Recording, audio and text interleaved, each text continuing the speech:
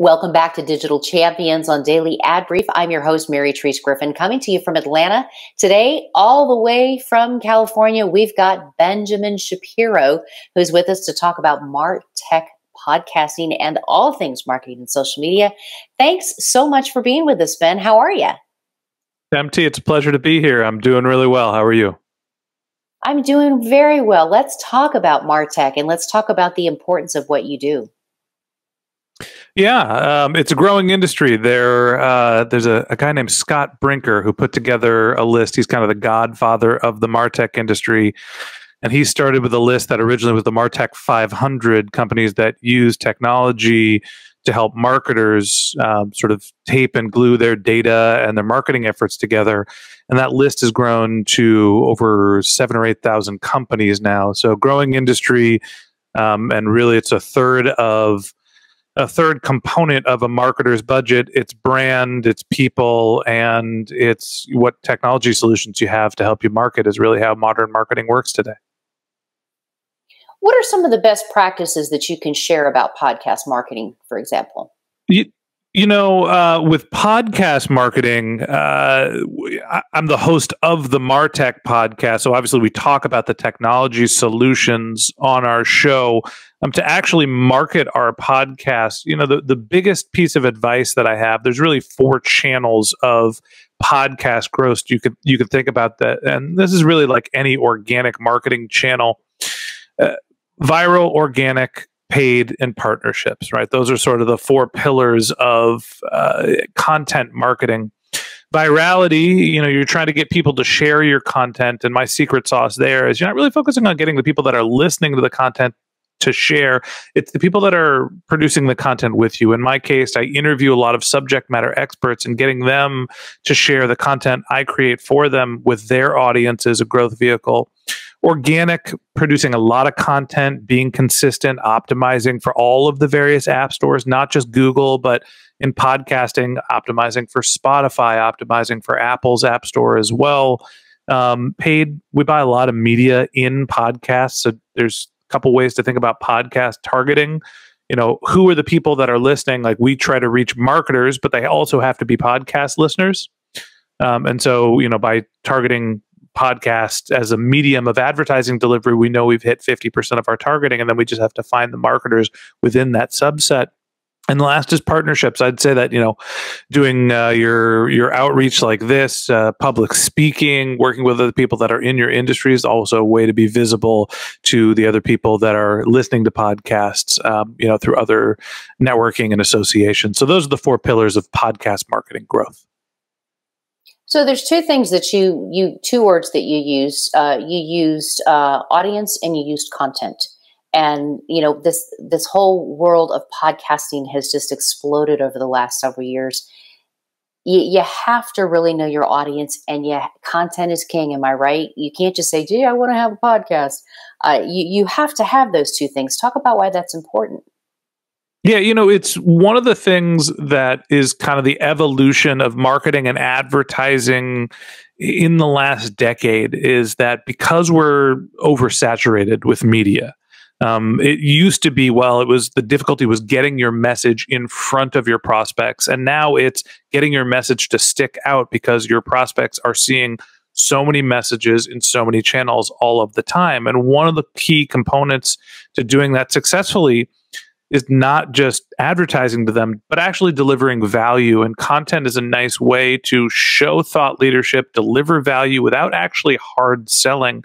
And so we've seen a lot of, specifically B2B brands focusing on content as opposed to paid advertising because they're seeing higher results because the content lives on as evergreen. And once you master your content marketing channel, you've built an audience, you've built a reputation, you've built assets that get more valuable over time, as opposed to paying a toll booth for all of your growth. And so we're seeing content become more important as we're seeing media become more prevalent in our lives. I always like to joke and say this is not your mom and pop's advertising anymore, because it's certainly come a long way from, hey, I have this budget and I'm going to buy this TV show or put this ad in this newspaper that I like, and that's going to be it. Let's talk about that evolution of how we got here. Yeah, I think that there's a couple different phases. There is the pre-internet phase, like you're talking about, where we were looking at radio, television, print, out of home. And it was really, what does the message say to resonate, and how do you understand your consumer the most, as opposed to when the internet came along, it was about digital distribution, and things were kind of split 50-50, the Yahoos and of the world, and up to the rise of Google. You could start doing digital advertising, but was still very ad based. Now we've hit a different point where we're sort of at media saturation. And so the advertising channels obviously still effective, but not for every business. And honestly, the business models have changed where the media is getting more and more expensive. So you need to find other creative ways to build a relationship with your customers, to educate them, to get them into consideration, and also stay in front of them when they're not in the consideration phase, right? When they're still researching, not ready to buy. You still want to maintain and nurture that relationship up until the point where they're raising their hand and saying, okay, now's the time. And then they know where to go to actually buy your products and services. So we're seeing that advertising is getting more expensive. There's a time and a place for it. But obviously, organic and content marketing are the ways to stay in front of your consumers with less expense up front, and sort of more of a holistic and sustainable way. Other than the obvious of cost, what do you see, say, in the next 2 years as changes coming down the pike in the way that marketing and advertising is done? Yeah, I think that we're going to see more of the same trajectory that we're heading, where people are consuming advertising in short form media in the social networks. Obviously, there is your intent-based search, still going to be a powerful tool. I don't see Google and Facebook going away. I think that Amazon and App Store and the sort of verticalized search engines have become more and more important. So if you're an e-commerce store optimizing for Amazon, optimizing your Shopify listing, obviously important. If you're a media business, making sure that your podcast, like my business, shows up well in the Apple App Store, those verticalized search engines are more and more important. At the end of the day, building content, staying present, consistently reaching out and giving your audience something to engage with so you can lengthen that relationship, I think is going to be a more powerful tool, because advertising is getting more expensive. There is not more media, there's less.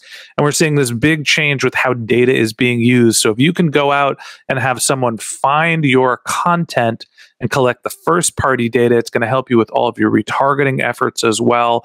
That content's becoming more and more powerful as advertising becomes more expensive and in some cases more elusive. And let's talk finally about how you plan and track and analyze what you're doing with digital marketing. If you don't mind, do you even mind sharing with us the tools that you prefer to use? Oh, sure. When I'm talking to businesses about how they should be tracking their marketing efforts, we're cobbling a bunch of tools together, understanding what the performance of their media is, understanding what's happening on their website, what the throughput is, what the sales are. And then those are different channels for every business. For my business specifically, where we are a new media business, we create podcast content. We look at things like our hosting platform. We use Art19 for our hosting. There are some podcast analytics platforms that tell us, who listened to our content or what the demographics are of our audience. Those are Chartable and Pod Sites are two tools for analytics that we really love. And everything gets down to, our sales effort with our sponsors, and that's all CRM driven. We're a member of the HubSpot podcast network. We love their CRM. We use Monday.com a lot for our product management. So we're kind of taping and gluing, and that's kind of traditional Martechery, as you take all of these different tools, and the mastery of actually getting your business to run is how you're able to automate the data flow between those tools to make sure that you're consistently getting a good, strong signal of data so you know what's happening with your business. Benjamin Shapiro, that is why you are one of the subject matter experts we have on Digital Champions. We appreciate you being on the program today, and we hope you'll come back and see us again. MT, it's been a pleasure. Thanks for having me. Thank you. If you want to know what they're doing with Ben Shapiro and Martech Podcast, all you got to do is check them out right here at dailyadbrief.com.